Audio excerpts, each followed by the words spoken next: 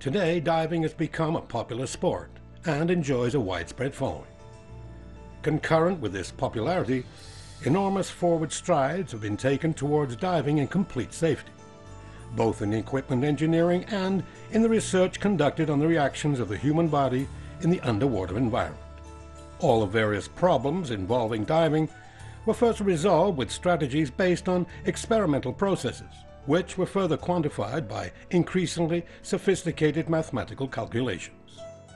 Models and profiles were adopted based on studies that considered only the exchange of gases between biomass and inspired air, that is, dissolved gases in tissue and blood, and free gases in air we breathe.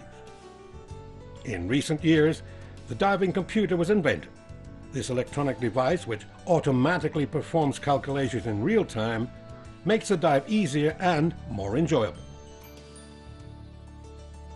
In-depth studies have revealed, however, that beyond the phenomenon of gas dissolving in the body, another very important factor is also present: the formation of microbubbles in the tissue and blood, from small seeds excited into growth by compression-decompression. Thus, the RGBM was born, Reduced Gradient Bubble Model. RGBM is a mathematical algorithm that considers in parallel both the passage of gas from its dissolved state into its free state, the coupling between free and dissolved states, and new theories about microbubbles that grow from seed nuclei. These seed nuclei are most likely produced by exercise, that is, frictional excitation, tribonucleation due to tissues rubbing together. This means even safer dives. The microbubbles do not cause noticeable symptoms, but they are nevertheless present and can only be detected after using sophisticated laboratory instruments. They can be present in tissues and blood. These microbubbles in tissues and blood can create pathological complications after the dive. The phenomenon is more evident in some cases.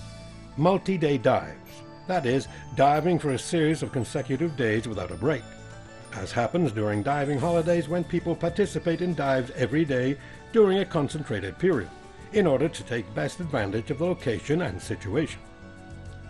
Repetitive dives, that is, multiple dives during the course of a 24-hour period, as in the case of instructors or dive masters. Inverted profile dive, in which the second dive of the day is made to a greater depth than the first.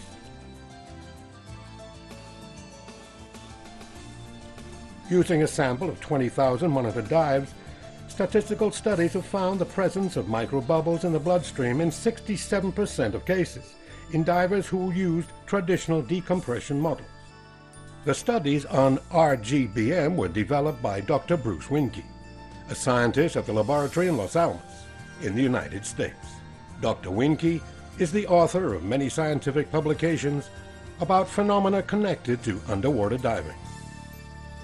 He is a consultant with various universities and research centers, and is considered to be among the world's top authorities in the field of research on decompression theories.